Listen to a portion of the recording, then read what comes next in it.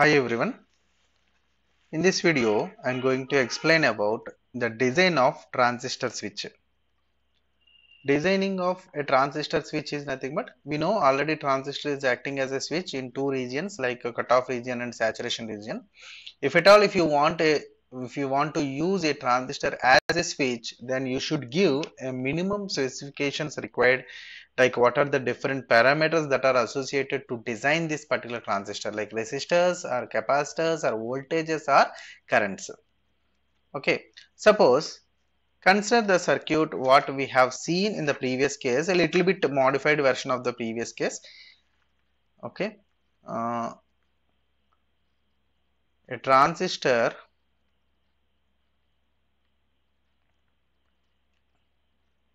with negative voltage VBB, let it be equal to V of 0, nothing but lower level of the input signal, and here I am giving a capacitor additionally which was not there in the previous diagram, which is connected to the input of the transistor, and one more resistor is connected here which is given with a minus VBB, here also minus VBB, and this is the resistor R2, this is resistor R1 and C. The current entering into the base of this transistor B, IB, and it is the resistor RC, this is VCC. VCC is equal to V of 1, nothing but logic 1 level, and this is the place where we are taking the output collector, and this current IC, and this is resistor RC. Now it is the input voltage. Now the input voltage I am taking as two levels as V of 0 and V of 1. V of 0 is nothing but 0 volts and V of 1 is nothing but 5 volts. So V of 0, when it is given to the transistor, transistor is acting as open circuited because the transistor is off, and V of 1 is a 5 volts which is applied to the transistor input, that is then the transistor comes into on state. Okay, so this is what you are having a circuit with you. Now let us apply input is equal to V of 0. When input is equal to 0, the transistor is in cutoff region, as I said. So when Vin is equal to V of 0, then what happens? Transistor Q is said to be in off state. When it is in off state, then what is the output? V out is equal to VCC or V of 1. This is the highest level. And second case, when V input is equal to V of 1. V of 1 is nothing but logic 1 level to the transistor. Transistor is said to be on state. When it is in on state, what is the output? It is acting as a short circuit. It is acting as short circuit. So for the transistor short circuit, it is the emitter terminal, this is base terminal, and this is collector terminal. So there exists a short circuit voltage VCE, or simply we can say it is 0 because the other terminal is also connected to 0.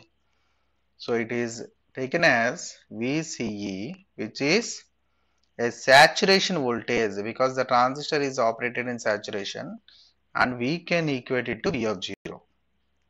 We can equate it to V of 0. Thus we can understand, thus the transistor is operated as switch.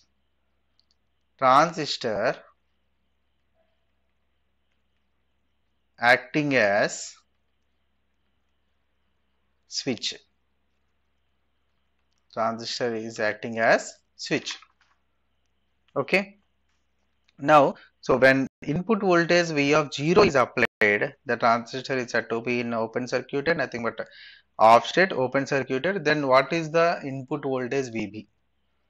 Okay. So let us consider this first case. When input Vin is equal to V of 0, then See, V of 0 means transistor is open circuited. Then what is the voltage appeared at this base of the transistor? How can we say that? VB is having influence on two voltages. One is from this VBB, another one is from the input. At that time input is V of 0. Okay, so if you see a superposition theorem, like at a time if you act one voltage in the circuit and remaining voltage if it is 0, then suppose if you take one condition that VBB is equal to 0 and V of 0 is acting alone in the circuit, then capacitor, of course, it is open circuited and there is a voltage division network R1 and R2.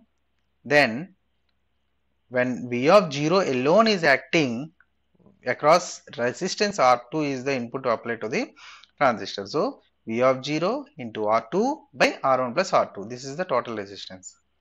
When VBB is acting and V of 0 is 0, then R1 by R1 plus R2 into minus VBB. Okay, in this way we can calculate the output appeared at this VB. Okay, so then the base voltage VB is equal to minus VBB into R1 by R1 plus R2. This is the voltage at the input of the transistor Q when minus VBB alone is acting in the circuit, plus suppose if V of 0 is alone acting in the circuit when VBB is equal to 0, then it is R2 by R1 plus R2 into V0.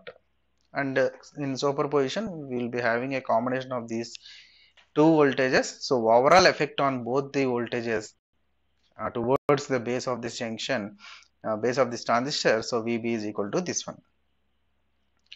Okay, so let us write if V of 0 is equal to 0 volts, then V of 0 is equal to 0 volts means 0 into this one 0, and only VB is having minus VBB into R1 by R1 plus R2.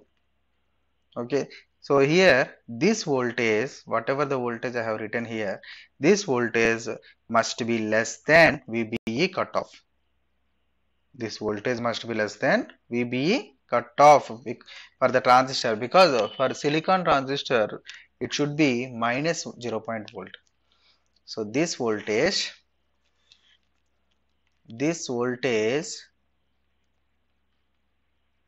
must be less than, this voltage must be less than VBE cutoff, which is required for the transistor,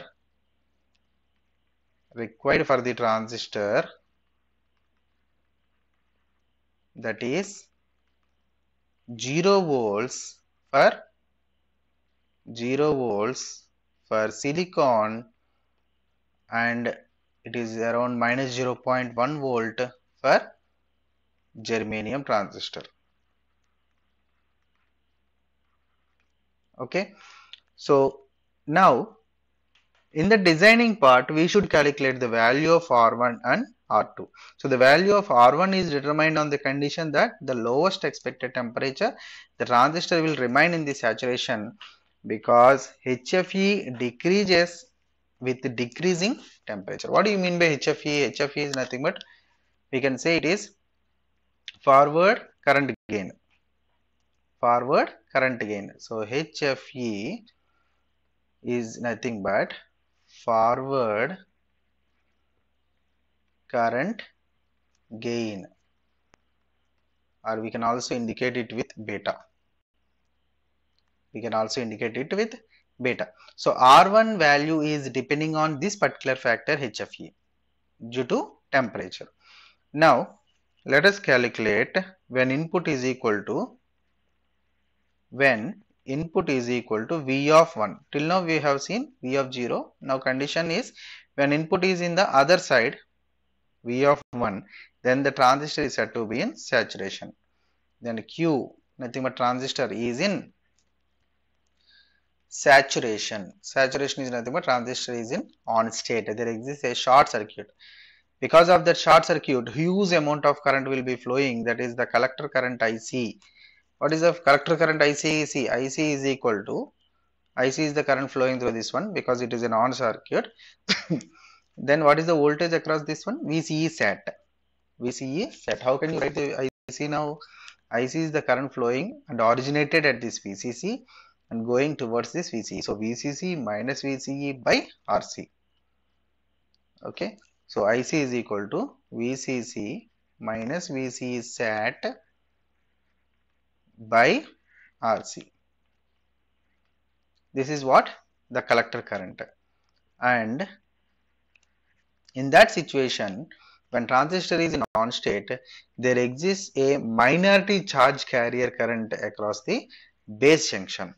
That minority charge carrier current IB min, IB is indicated as IB min, which is equal to IC by HFE min. HFE min. So now the current through the resistor R1, the current through resistor R1 is, see, go to the circuit. What is the current flowing through the resistor R1? What is the current flowing through the resistor R1? Let us consider the current flowing through the resistor R1 as I1. Okay, I1 is equal to the difference on either voltages. The difference on either voltages. So we can write it as V of 1. What is the input voltage now? V of 1 minus what is the voltage on the other side? VBE sat.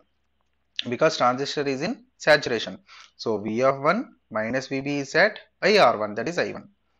So I1 is equal to V of 1 input voltage minus VBE sat, because the transistor is in saturation region, divided by R1. Divided by R1.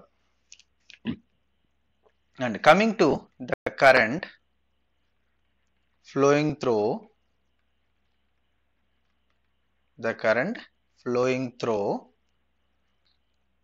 resistor R2 is, what is the current flowing through resistor R2? I2. I2 is equal to, go to the circuit, this is I2. How can we write I2? I2 is the current flowing from VB to other side. So VB sat, what is the voltage appeared here? VB sat minus VBB by R2. So VBE sat minus VBB by R2. Okay, now how can we write IB? IB is nothing but the current going away from this point. IB is the current going into the base of this transistor, going away from that point. So that is written as I1 is the current coming from the input, and I2 is going away from the point, and IB is going also away from the point. So IB is equal to I1 minus I2. IB is equal to I1 minus I2. See, these two currents, I1 is coming towards current, towards this junction, and I2 is going away, and as well as IB is also going away. Okay, we can write it as I1 is equal to I2 plus IB. This is the total current. I1 is the total current coming from the input voltage source. That I1 is equal to I2 plus IB. These are the two currents and leaving the junction. So leaving this node. So I2 plus IB. So how can we write now? IB is equal to I1 minus I2. So here from circuit, IB is equal to I1 minus I2. I1 minus I2.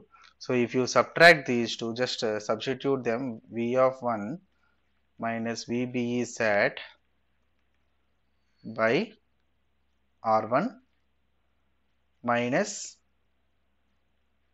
VBE sat minus of minus VBB by R2. This is what the base current IB. Okay. So if we know the value of IB, then it is very easy to calculate the collector current, because collector current and base current both are proportional to each other by a factor beta. Okay, so this current IB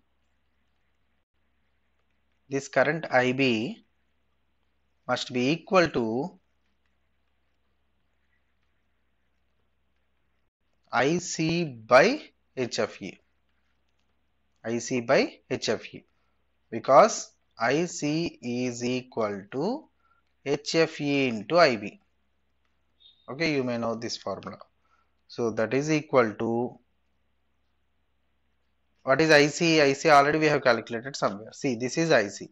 Use this IC, VCC minus VCC sat by RC. So it is VCC minus VCC sat by RC into HFE. This is IB current. Okay, now equate all these. See here, this one is the IB equation. This is also IB equation which is obtained from IC. Therefore, VCC minus VCC sat divided by RC into HFE, that is equal to, what is the value on the right hand side? V of 1 minus VB sat by R1. V of 1 minus VB sat by R1 minus VB sat minus of minus VBB divided by R2. Okay, this is what the expression we have got from the IB equation. So we need to choose the values of R1 and R2 in such a way that it should satisfy this condition. So choose the values of R1 and R2 such a way that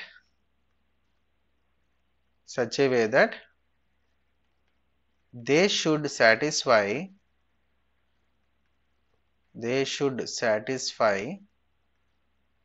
above equation. Okay, so whatever the values you are going to choose, those values of R1 and R2 must be satisfying this particular balancing equation, which is that VCC minus VC sat by RC into HFE is equal to V of 1 minus VB sat by R1 minus of VB sat minus VBB by R2. Okay, so in this way we can design the parameters of a transistor. What are the designing factors here? R1 and R2. Okay, choosing the values of VC set and VB set, that depending upon the type of the transistor we are using. If the transistor is a silicon transistor and if the transistor is a germanium transistor, the values will be different. Okay, so whatever it is, we should have to select the values of R1 and R2 such a way that they should have a minimum of this particular condition should be satisfied. Thank you.